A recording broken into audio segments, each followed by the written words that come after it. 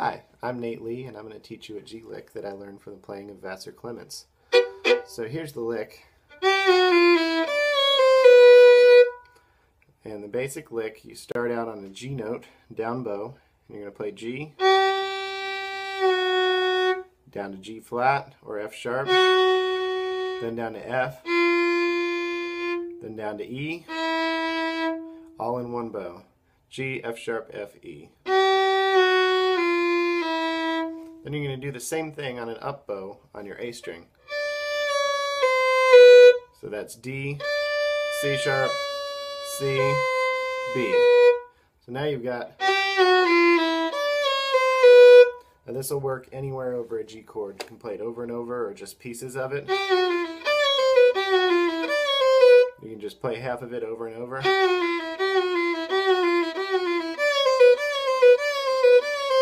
And then you can change octaves. So the G part, the part starting on G, you could start on the G on your E string.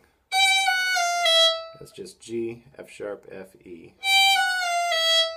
And then the part starting on a D note here on your A string, you can start that on the D note on your G string.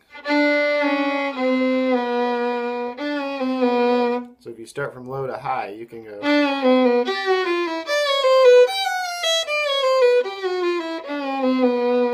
like that.